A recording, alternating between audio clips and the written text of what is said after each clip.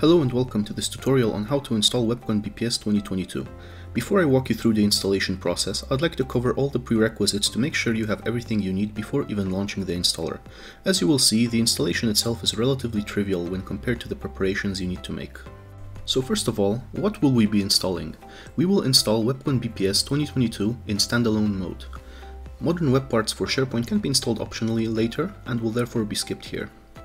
During the installation, we will create databases, install Designer Studio and the WEBCON service.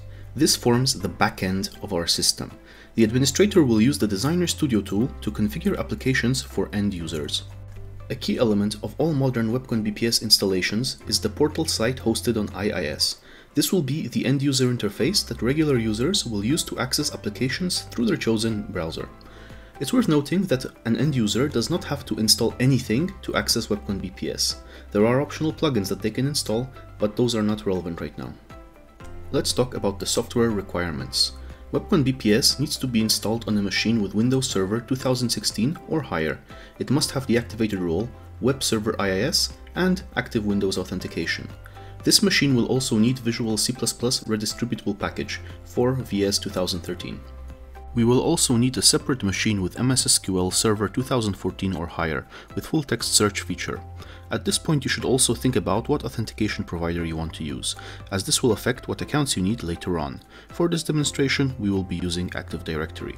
You can check out our articles on the community site for info on how to use other authentication providers. As for hardware, it will depend on your usage of the system. The installation manual and community site have examples of minimum and recommended setups. It's difficult to make specific recommendations because 100 users that use the system very heavily will need more resources than 10,000 users that register a few instances per week. Prepare Windows by installing IIS and enabling Windows authentication. The web server should also have dynamic content compression activated. After installing IIS, you can install .NET Core Hosting Bundle. At this point, you can install the portal certificate where the subject name or alternative domain name matches your desired portal URL. This will be the address of the site that your users will use. The certificate is necessary for HTTPS binding to make sense in the installation later on. For a scenario such as this one with Active Directory, you will need to create two accounts. One account with logon as bat job permissions, this will be known as the application pool account, and another account with logon as service permissions, this will be known as the service account. We strongly advise using two separate accounts for this. Having both of these permissions on one account and using it for both roles is not recommended. As for the MS SQL Server, the absolute minimum role that you will need as the person installing is DB Creator and Security Admin. We will be using sysadmin for this demonstration. No other SQL roles are necessary before starting the installation process because everything will be created during the installation. You will also need local admin permissions for the machine on which you are installing WEBCON BPS. The installer will check for this. And with that, you should be ready to go. Let's go through the installation now. We launch the installer, choose a language, accept the license agreement. From the main menu, choose the first option for a new installation, and then the first option again for standalone mode. On the verification step, the system checks for all the components we discussed earlier.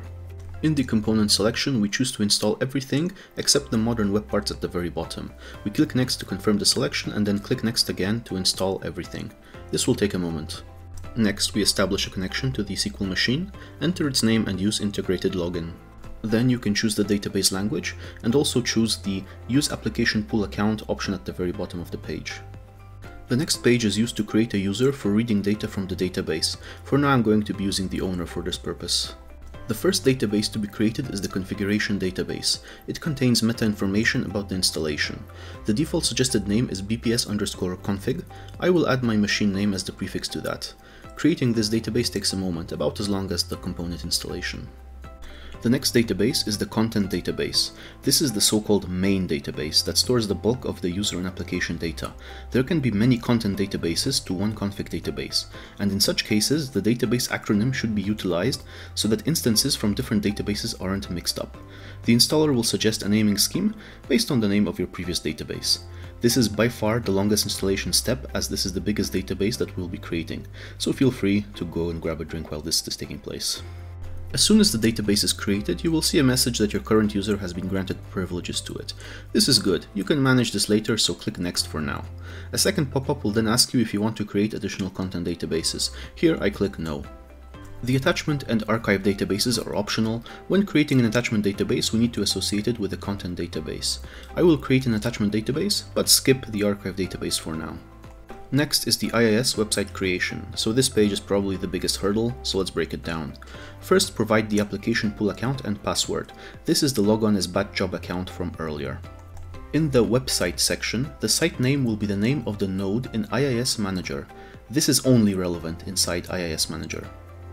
Finally, for the binding section to make sense, you will need the certificate that we talked about during the Windows preparation. The default HTTPS port is 443. The most important thing here is the host name. It will be the address of your portal that has to match the subject name or alternative domain name in the certificate. The next page is a confirmation of your portal address. It should be automatically built out of the binding and host name from the previous step. If not, you can re-enter it manually again. Next is the user list synchronization. We are choosing none and then clicking next to skip this for now. This can be set up in Designer Studio much later. We don't have to worry about this now. Next, we will install the WEBCON service, provide the other account that you prepared. This is the log on a service account, and finally activate the service by clicking next or on the Start Service button in the middle of the page. Apache Solr is the search platform we use in WEBCON BPS. Fill out the host if it wasn't automatically filled out already. At the bottom of the page, two accounts will be created, the Solr admin account and the WEBCON BPS account, in the context of which certain actions will be carried out. Provide a password for both of them. The WEBCON account is not super important as it can be changed later on, but the admin account is rather important, so hang on to the password. After you are finished, feel free to launch Designer Studio and see if you can access the portal address in your browser. When you first launch Designer Studio, you may want to activate licenses. This is not crucial right now as you have a 90-day demo period, but the activator wizard is found in the top left corner. Sooner or later, you will want other users in the system. To do this, we will need to synchronize the BPS users list, the step that we skipped earlier. The configuration is found in the system settings under BPS users list. The configuration will be different for different authentication providers. Once your users are synced into the system, you can assign them privileges and they can start to participate in the system. Thanks for watching. I hope this video demystified the process of installing WEBCON BPS. Good luck and be sure to check out our community site if you have any more questions. Goodbye.